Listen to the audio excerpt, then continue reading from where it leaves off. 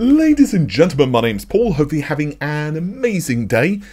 There is certainly no slowdown in tech news, despite the fact that 2023 is drawing to a close. Of course, early next year, we will see Nvidia announce the RTX 40 Super series of cards at CES. And throughout January, they will be launching all three models. Later in the video, we're going to be going through the final configuration of these GPUs, because now even the memory configurations have linked. But I want to start things out with AMD, because there are a couple of curious updates actually from Team Radeon. Specifically, this is going to focus on the 7600 XT, so if you're interested in a budget GPU, this could be of interest. So an earlier leak from the EEC indicated from Power Color that there would be a 7600 XT, which would be featuring either a 10 or a 12 gigabyte configuration. Perhaps it would be launched in a dual configuration. Meanwhile though, later this year, there has been an update, thanks to Harikaze5719 on Twitter for spotting this. But as you can see, the filing here is, well, basically from now, essentially, just a couple of days old. And here they're stating that there are two of these cards, both of which, again, the same name, 7600 XT, but this configuration is 16 gigs. Now, I find this quite intriguing, because earlier this year, I think it was May or June, I don't specifically remember when I put this info out, but I was basically being told there were a couple of different configurations actually for the 7600 XT. Now it does make things a lot more complicated, because AMD changed the name of their GPUs a couple of times actually before the launch, but basically speaking, I was told that one potential configuration was 40 compute units, 12 gigabytes of GDDR6 memory. It was based on N32. Remember, N33, the highest configuration possible, of course, would be 32 compute units or 16 workgroup processors, and would be up to 180 watts. The second configuration was 32 compute units, again, we are looking at 180 watts, but the memory configuration was either 8 or 16 gigabytes, but it was based on N33. So I reached out to a couple of sources. Unfortunately, because of the Christmas period, a lot of folks are just radio silent, they've gone on vacations, that type of thing. But one source did get back to me. However, because I've only received this information from one source, I would highly encourage you guys to take it with a pinch of salt. In fact, a couple of pinches of salt, because obviously a single source can certainly be wrong. I try to verify things with at least two when possible.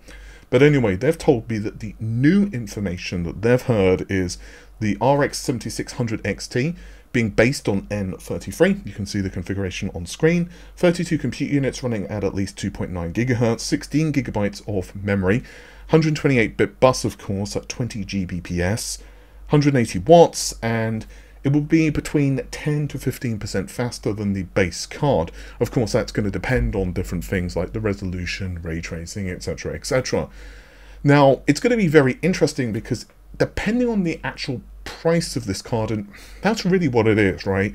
I mean, price ultimately is the deciding factor whether something's actually worth buying. This could actually be a very intriguing card for folks who are looking at lower end, GPU solutions. So I'm going to be very interested to see what actually this final configuration ends up looking like, and when AMD are actually going to launch it, because as of the time I'm recording this, I still don't have the actual release date.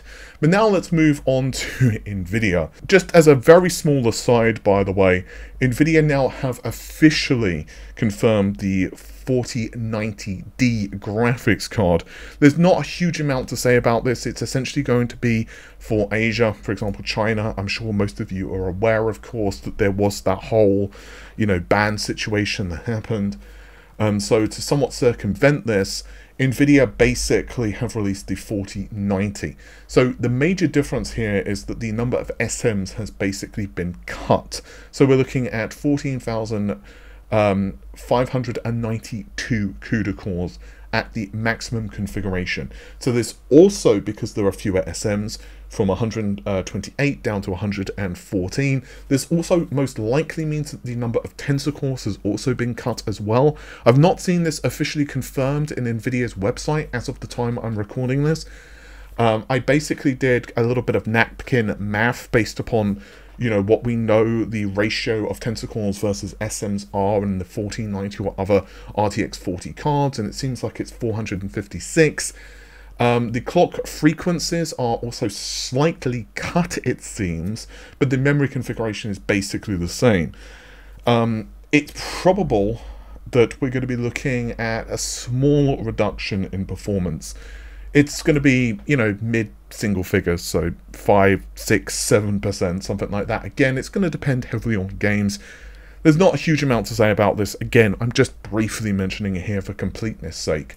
But let's move on to something that is going to be a lot more interesting for the majority of you. I'll give full credit to videocars.com because they have actually managed to give us a complete breakdown now of all of the different specifications for all of the different cards. So hopefully this will be the final time that we get to do an update for the 40 series. They are stating that prices are still yet to be confirmed with AIBs. My source is still telling me there's probably going to be a price cut, but frankly speaking, I don't believe anything 100% in pricing until Nvidia officially announces it, because they have a habit of just kind of having like a placeholder pricing in their head, and then they change it. And this happened with, I think, the RTX 20 series and maybe even the 30 series. I can't remember about the vanilla 40 series, but yeah, there's been a lot of times that Jensen has changed things pretty much the last moment. But anyway, getting back to more important things, the actual specs here. And you can see the configuration, for example, of the 4080 Super. There's a nice comparison here from videocars.com.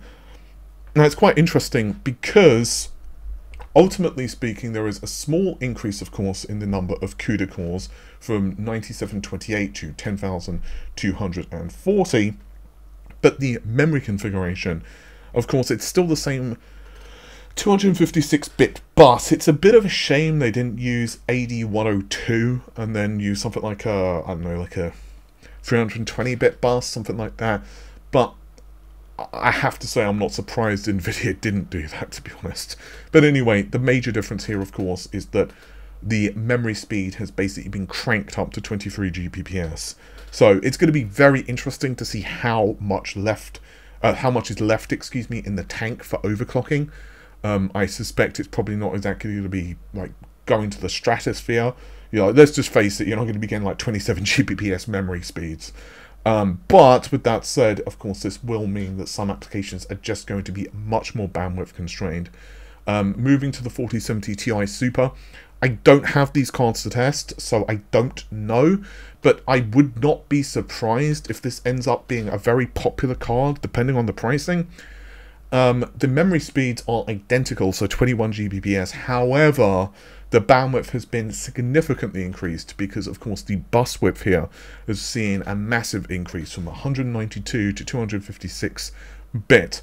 And again, that does mean, of course, that the memory size has also been raised significantly as well.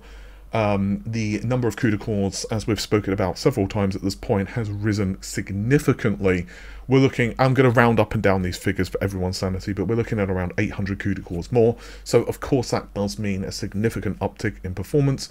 Ultimately, whether it's worth it over the vanilla 70 Ti, or whether you're better to purchase like a cheap 4080, of course it will depend on pricing, but I would not be surprised anecdotally whether these are very popular GPUs. And as for the 4070 Super, yeah, it's really close to the 4070 Ti. It obviously dwarfed the performance of the vanilla 4070, not least of which because the number of CUDA cores has risen significantly, but the bandwidth has remained the same. Now this one I find actually perhaps most intriguing of all in terms of the memory configuration, because I didn't know the specs, but I kind of figured that they'd raised the speed to like 22 or something like that Gbps, but no, according to this, it's identical. Now, whether there's room left in the tank for overclocking and how much, of course, it's going to depend probably on the AIB and what modules they decide to stick on it, that type of stuff. But yeah, it's going to be very interesting to see exactly how much of a bandwidth kind of bottleneck that actually leads to. Then again, if we look at that compared to the 4070 Ti, Of course, you could see that the memory configuration is pretty similar, so you could probably make some level of prediction. It's going to be quite interesting, though, to see how all of this ends up in terms of the marketplace. Again, it's really going to be down to the pricing situation, I think. But yeah, one of those launches, I think that we kind of know everything about these cards at this point, and I'm going to be very interested to see actually how the market responds to this, and most importantly, when I say the market, I mean, well, AMD, and see what type of strategy they have. With that said, guys, thanks very much for watching. I'll see you soon. Take care of yourselves. Bye for now.